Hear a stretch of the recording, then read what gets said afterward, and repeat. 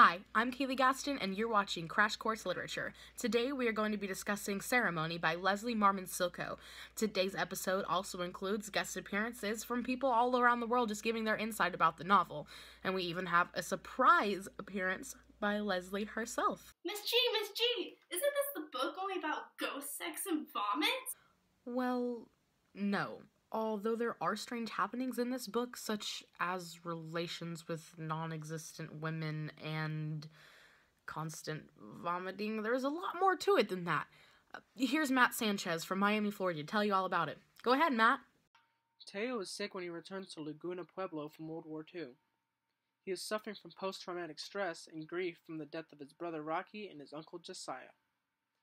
He also feels guilty of a 6-year drought, which he feels happened because of his prayers against the rain when he was in the Philippines. He is with his family who has raised him, since his real mother had left him at the age of 4. He has developed a drinking problem since he has been around his childhood and war buddies. He has a conflict with Emo, a fellow war veteran, who dislikes him because Teo is half white. He gets help from some medicine men who perform ceremonies on him. Throughout his journey of ceremonies, Teo recalls memories of the past, and he ends up going on a search for his uncle's cattle and a cure for himself.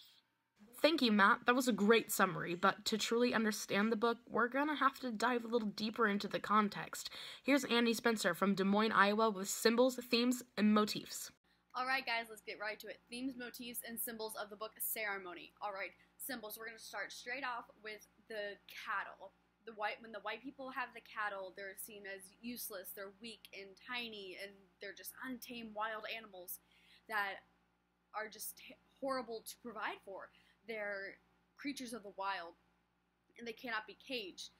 This can be seen as a representation of the Native American people who want to be free from the white people, who want to gain back their own culture, to refuse to have this assimilation occur, and they want to be free, they want to be wild, they want to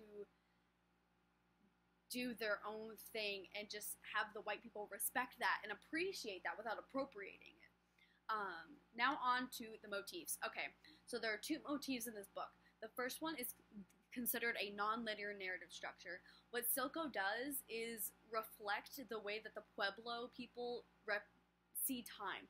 They don't see it as, linear in how things happen in the course of time, but how important they are. They see it as kind of like a circle. So instead of like, Teo was born, Teo grew up, Teo went to war, Teo went through the ceremony. Instead what they do is Silko goes back and forth. Also, it can connect to one another, so everything kind of flows in one sort of circle rather than just a line. The other motif is the combination of both prose and poetry.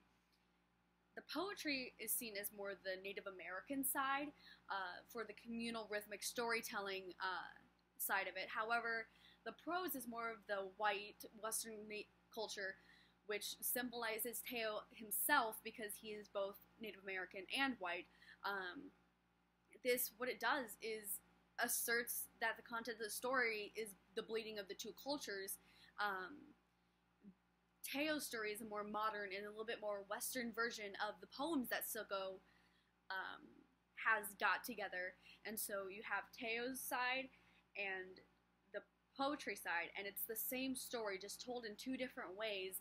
So you could see the bleeding of the 2 cultures and how they work together.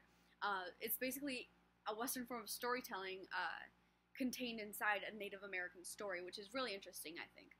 That was perfect, Annie. Does anyone have any more questions? Isn't this book only about Indians? Well, we just explained. Were you not paying attention at all? Not only was the plot explained, but we went in depth with everything. Are you freaking kidding me? Sorry everyone, we're experiencing some technical difficulties right now. Here's Sarah from Paducah, Kentucky to tell you about the author. Let me give you a little bit of background on the writer. Leslie is a Laguna Pueblo and was born on March 5th of 1948 and graduated from the University of New Mexico. She is a member of the Native American Renaissance Literary Movement and has received many awards for her writing, such as the MacArthur Fellowship Award, the Lannan Literary Award for Fiction, and the American Book Award, which she won specifically for Ceremony. Ceremony was written by Silko while she locked herself away in a cabin in the mountains of Alaska. Talk about commitment. The book was given several high reviews, and one of the most noteworthy was given by Sharman Alexie, who called Ceremony his favorite work of Native American literature. This book won't let you down. Thank you so much for having me, and as always, have a great day.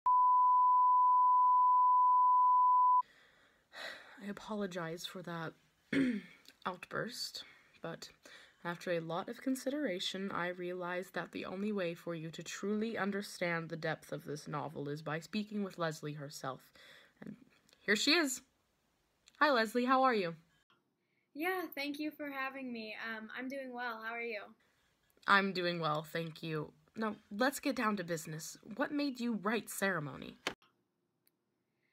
Yeah, I had a book contract to write either a collection of short stories or a novel, and this was back in 1973, so I was, 25 or 26 years old, so I left northern Arizona, and I went with my then-husband, John Silko, to Ketchikan, Alaska, which was his hometown, and so in the summer of 1973, there I was on that island, and I had this book contract to write short stories, but my health wasn't good, and so I struggled to settle in and write, and after some months I found an attorney there in Ketchikan.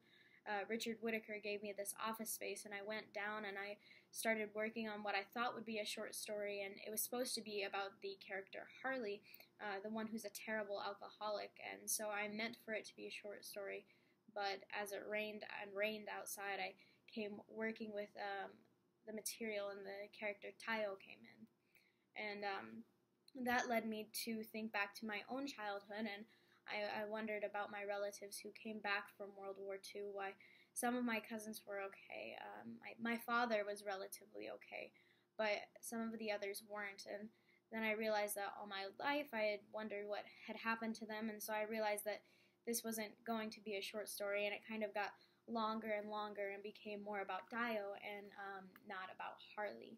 And I was having bad migraine, headaches, and terrible nausea, and in a sense I was in the same kind of poor condition that my character Dio was in the beginning of the novel, but then I gradually, as I started working on the novel, I noticed I was starting to feel better. Of course, part of that was because, for me, writing is a wonderful way to transcend place and time, and it also helped me to recover in a sense. So about a third of the way through, I realized that the very act of writing this novel was kind of a healing act for me. And of course, I had just recently come from Navajo country, where they call those ceremonial rituals ceremonies, and in Navajo country, if you're sick or there's something wrong, they'll always say, well, what you need is a good ceremony. And it was through that realization, when I was about a quarter of the way or a third of the way through the novel, that I realized for me, the very act of writing the novel was helping me. And so I often tell my students that I wrote that book to save my life, in a sense. That is truly inspiring. Thank you so much for joining us, Leslie, but I'm afraid that's all the time that we have today. Please join us next week when we dissect The Missionary Position, Mother Teresa in Theory and in Practice, written by Christopher Hitchens.